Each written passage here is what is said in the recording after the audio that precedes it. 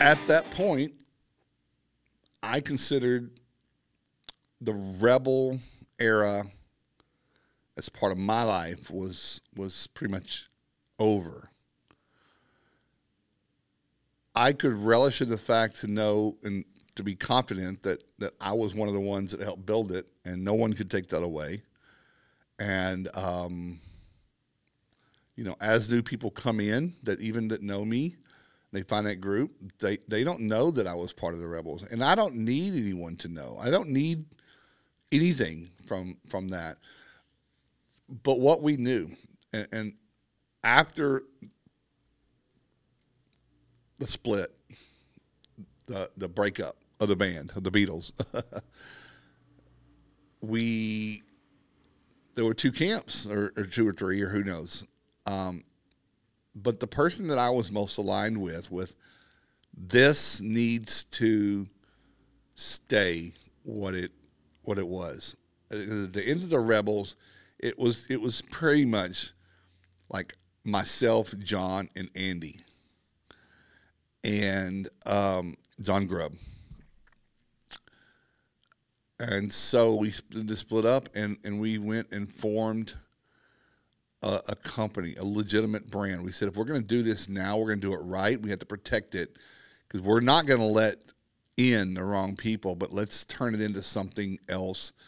We always said some of these things, and so we called it AIR. It is what it always had been, the Alliance of Independent Resort. It was going to be an actual legitimate brand.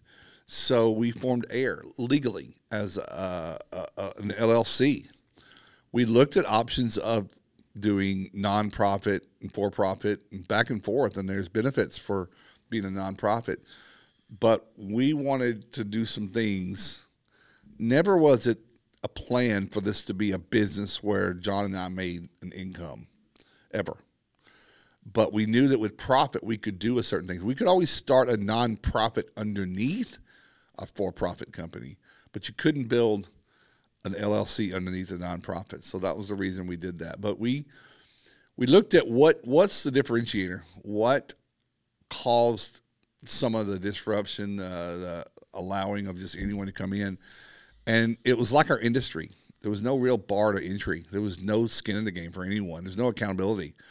So we decided to turn AIR into a true enterprise and association alliance that would have, again, mission and vision, but start providing resources, curated, created resources, and with a subscription model.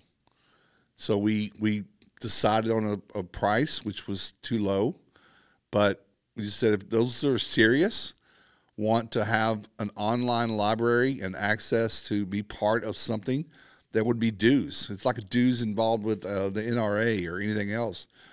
It costs money to run those organizations to allow them to be what they can and the resources and responsibilities that they uphold. Again, I've run businesses for all of my life, but not this kind of business. So again, we're figuring out as we go. We set the price too low, meaning we had to have a whole lot of people at the low price point. And when you get a whole lot of people, you don't get the 1% anymore. You get the whoever will pay. That happened. We had the birth of AIR, and we started having summits branded as AIR and not the Rebels anymore. It was confusing for people. We have the Rebels. Why do we want AIR? I can do the Rebels for free. All the same things. And we completely said, yeah, you're right. You can go do that free. You can go hang out in that group and watch everybody belittle each other and watch a brand new restorer ask a question and then have 1,000 people tell them how they're wrong and they need to get out of the industry. That was your opportunity to help someone and help our industry. So if you really cared about restoration not being full of hacks, you just created a hack. You just created someone who will never ask another piece of advice and will go through doing what they have been doing, wrong or right, and continue to do so. And then probably teach someone else to do it wrong. And therefore you have what we have now as the industry. So really a lot of emotional intelligence lacking on a lot of people, not seeing the bigger picture. But we built Air. We had Summit in Boulder. Great summit. Great, great, great. We had the next one in Charleston, and COVID hit. We were getting some momentum, some steam, and we literally had our summit in Charleston as COVID was dropping on America that week, heading into that weekend. We didn't know if we were talking to the resort. They didn't know if they were going to allow us to have it. They didn't know if the city or the county or the state was going to shut it down for groups of over X. And that was the whole talk. You can't have a group more than 50 or 100. Well, we had 100. We were safe with a group of 100. We had 120, but we fibbed and lied. We didn't know if people were going to show up at the door and be locked. And it was crazy, but we had it, and it was great. Some of our speakers couldn't make it in, so we had a 300-inch TV screen and Zoomed everybody in, and OP and Mark Springer. They were a little afraid that if they flew all the way out east, they couldn't fly back west. There was talk about travel being shut down.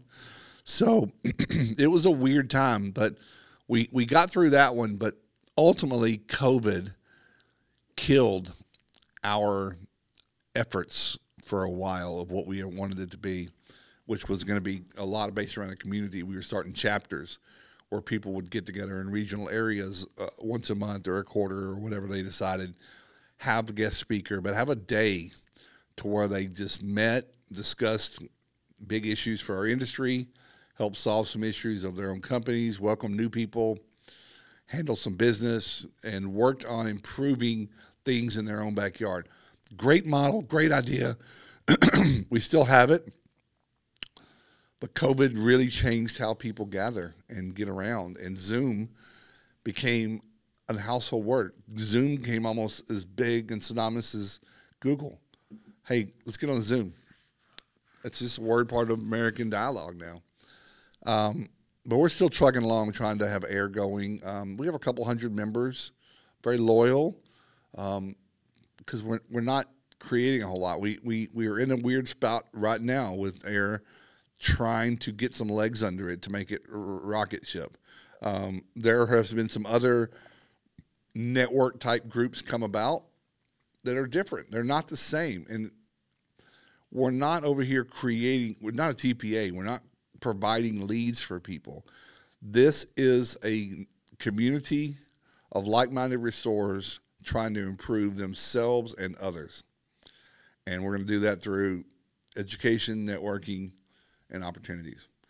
But we're not providing jobs. Now, you get connected to a few hundred people around the country, people all the time have losses that aren't in their backyard, or floods or fires, and said, hey, this is a friend of mine, or this is a family member in Cleveland. Who do we have in Cleveland? You go and look at the map, and you give that to one of your brothers or sisters. It's a great system. But that's where we had the birth of it, and lots of people didn't like that. We, again, trademarked it and copyrighted it. But then there became this Air versus Rebels conversation, and that's not a conversation that I ever have been or will be a part of.